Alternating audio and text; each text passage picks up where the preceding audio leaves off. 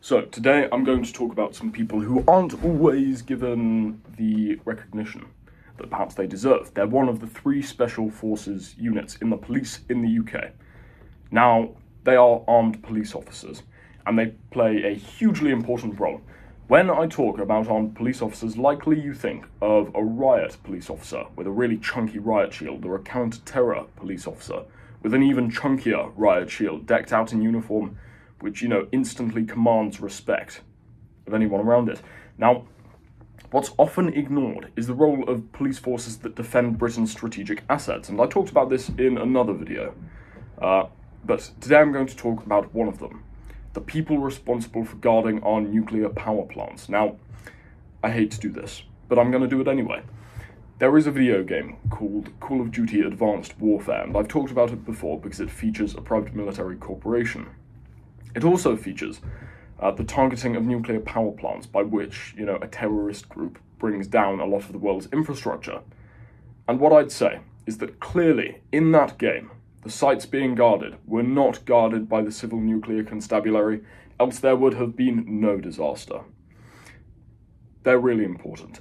The role of guarding our nuclear power plants and any materials in transit, any nuclear materials in transit, is ridiculously important.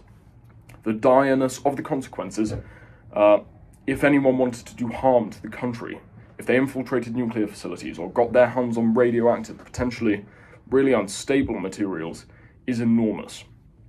Now, those people who wish to do harm to society, they're obviously pretty stupid anyway because, they have awful ideology, but more than that, they're pretty stupid in wanting to mess with the CNC. But the harm that they could cause in doing so would be enormous. If they were to cause a malfunction in otherwise safe facilities, if they were to gain access to radioactive, harmful nuclear materials, they could do a lot of damage. The result of any of this really is the same. If people were to get access to any of this material, or to cause some sort of a malfunction, or there were an explosion, there would be damage from that explosion initially, which would be bad, but likely, well, not likely, a million times worse would be the spreading of the radioactive materials. That would lead to human exposure, human contamination. Radiation spreads a long way, particularly if found in this sort of quantity, and it would find its way into the air supply, the water supply, and the UK would be in a really desperate situation. It would probably be the worst day the UK has ever seen. And we call this radiological terrorism because it deals with radioactive materials. And basically, these terrorists are trying to utilize radioactive materials in order to bring down the country. Now, the British police force utilizes the Civil Nuclear Constabulary to combat this. And as you can probably tell, because this is such a threat, because it is something that has such dire consequences, they can never mess up. They don't get a day off. They don't get a week where they're not quite feeling it. They don't get an hour where they, accidentally let someone past. There is zero margin for error in this scenario. If one terrorist gets through, if one terrorist manages to cause an explosion, the results are dire. If it's a major attack, then it would likely be millions and millions of British lives lost. So obviously it's a huge burden, but nonetheless, the CNC really do perform. Now, there are these people trying to cause harm to society through this action, and of course they prioritise the most strategically important places to the UK, as well as those which cause the most harm to Britons. And that's sort of split in two. So we have the active counter-terror police unit, which will, get all terrorists. But we have the MOD police, which is another special forces unit, which will effectively defend Britain's strategic assets, places of real strategic importance. But the CNC deals with the latter of that, sort of civil nuclear plants, which could do the most harm to Britons. Now, as stated, it's, really, really effective, and that's earned it the title of one of Britain's 3 groups of special forces, alongside the British Transport Police and the MOD Police. And the MOD Police is counter-terror, protection against high-risk threats, that sort of thing. The CNC can operate outside of its jurisdiction as a special forces unit and basically operate in mutual aid situations. And this gives them the proper scope to exercise the military authority they need, or the police authority they need, to keep the nation safe. And that's hugely important. This carries for their division in the north and Scotland, as well as the south. And so these people are really high priority in regard to the policing in the UK because the consequences are so dire. Someone I was talking to was comparing it to an ad, which I looked at, called "The Most Interesting Man in the World." And it's basically hyperbole, but it's actually right. The CNC are so important that ambulances move out of their way. They give way to them if it's an emergency. They tell the police what to do. They police the police if the police are not doing the right job and basically contradicting policy that's going to be a strategic error for the UK nuclear civil plants. The annual budget, and I'm just going to talk about this for a minute because I actually think it's quite interesting and different to other branches of the police force. The annual budget of the Civil Nuclear Constabulary is about 100 million per year. And that is obviously maintained because there is no government and no firm which doesn't recognise the huge threat that terrorism could possibly pose, particularly in this sort of situation. But it doesn't work the same way as the majority of police services. Funding doesn't work through purely taxpayer-funded services. The way it works is this. There will be a little bit of, basically, I guess, taxpayer funds in order to make up the difference, perhaps. But the vast, vast, vast majority of funding for the CNC comes from nuclear firms themselves. It's a sort of tax on the nuclear firms, but really it's an obligation of good practice, which the nuclear firms recognise because it gives them protection and security. The nuclear firms will pay a fee to the Civil Nuclear Constabulary yearly. And this will be paid by every single company that runs or is in charge of the UK's 10 nuclear power plants.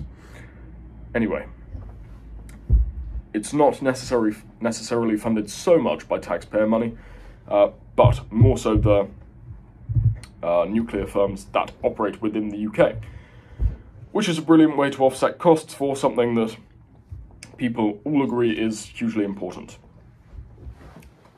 Just to emphasise, the CNC don't get a year off. They run every single year, protecting all 10 of Britain's nuclear power plants 24/7, 365, while conducting additional training. Now, this is important, and I think to make this point, I looked at the report from 2020 to 2021, and of course we know that was a year with huge disruption to police services in general. That made huge logistical errors, but nonetheless they guarded every single site constantly throughout that year because they have to. Even with issues, if you're to say that they, went past using PPE, the logistical issues that COVID created was huge, and the fact that they managed to continue just really does prove their fortitude. So, during the year of COVID, 2020 to 2021, year-long they maintained 500 officers with advanced carbine weapon systems and launcher capability through further advanced training. They policed and protected all 10 nuclear sites constantly, round the clock, in the UK. They had 1,100 firearms officers, firearms experts, arguably the best in the world. 40 SEG officers, that's specialist escort group officers, vehicles and route experts who can basically protect nuclear materials in transit, as well as units within the CNC itself.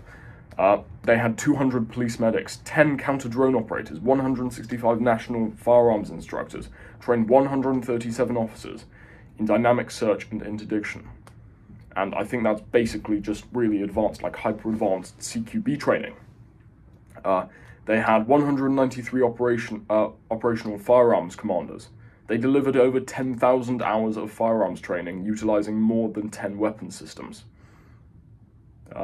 They, in a literal sense, are this most interesting man in the world. They have to perform, and they have severe authority because it's necessary, and they perform no matter, the year, no matter the circumstance, because they have to. Now, your average CNC officer will be trained at the very least, at absolute minimum, with the Heckler & Koch G36 rifle.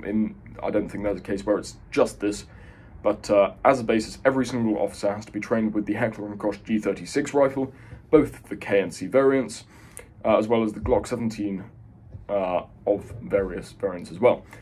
They're also trained with the X25 laser and the L104 A12 truncheon launcher, which launches some sort of rubber projectile of 37mm.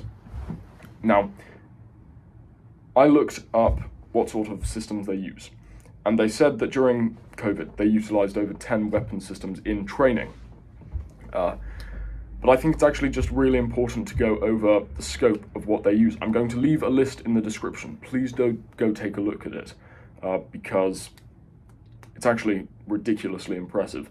There's about a list of over 100 weapon systems that they are utilising for training, for roleplay, for whatever, to gain familiarity with the system in itself. And it's just huge. So I am going to, it's in alphabetical order.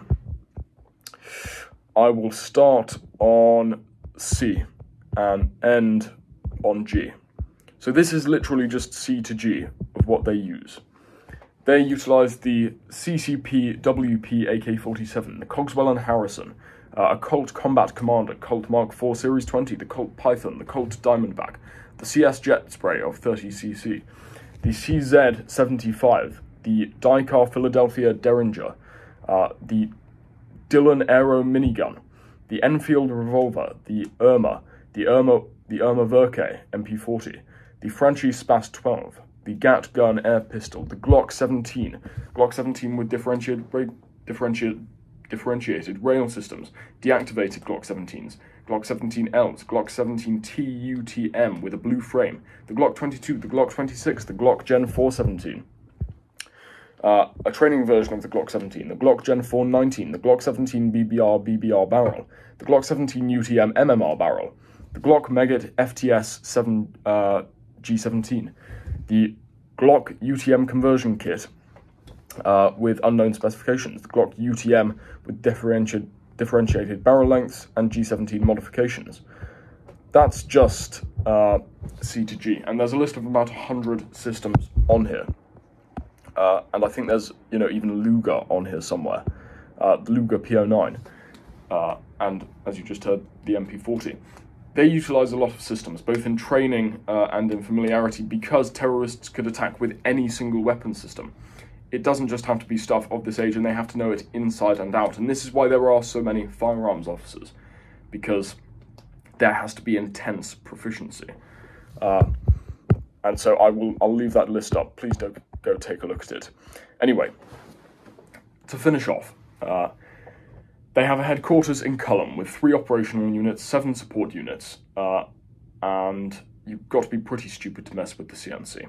Some people do, and they make a number of arrests each year. I think 2016 there were 26 odd arrests, either on suspicion of, well, no, only on suspicion of, or sort of, suspicion of potentially committing a crime. And they utilise a lot of systems. But generally, to go over their role, it's escorting nuclear materials in transit, pursuing or detaining subjects who have unlawfully removed, interfered with materials guarded by the CNC, or are reasonably suspected of being guilty of doing any of that.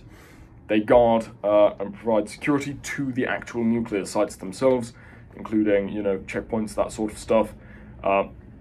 They guard the land around sites up to 5 kilometers from the boundary of the nuclear plant itself, which will be heavily policed, as well as inside. They use safeguarding measures in shipyards. They accompany ships and ensure their safe transit when they're carrying nuclear materials. The CNC is really, really important. They prevent the UK having the worst day it will ever have.